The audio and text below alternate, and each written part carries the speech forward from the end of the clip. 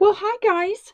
Thank you for joining me. Merry Christmas Eve, everyone. I'm going to share some happy mail from Rhonda at Junk Journal Diva. We were video chatting and then I was saying something. Oh, yeah, where is it? I got these pins and I got a whole bunch of these pins. Now it's got the pin cap in it too. But they require you to put beads on them.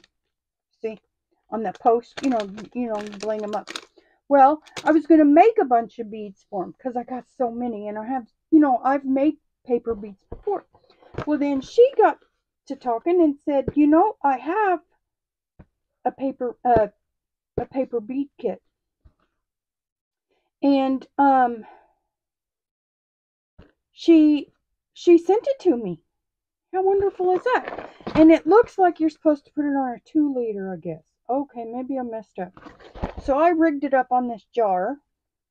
It's got cute stuff on it, and then there are a few beads in it, but then I messed it up because that closed when I put it together. I guess I did something wrong.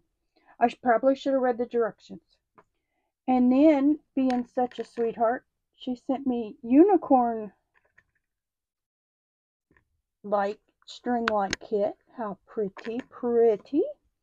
And then she sent me a unicorn it's called a bubble snap top. It's one of those popper things, I have another unicorn of this too.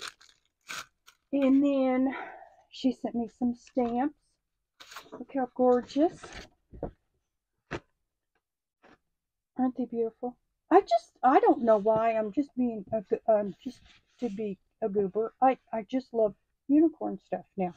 I didn't like it till I was 50, but now I just love it. So thank you for the bead kit, Rhonda. I have 50 pins to make beads for. And then I probably need to redo this. And then, well, it works. I'll just put the beads in a pile and then put them in the jar, after I get a pile. And the lights and the pupper thing and the stamps. It's all gorgeous. And I love it. And thank you so much. It was really sweet of you. Oops, sorry. To send it. And I appreciate you. And Merry Christmas Eve, everyone. Love you. Bye.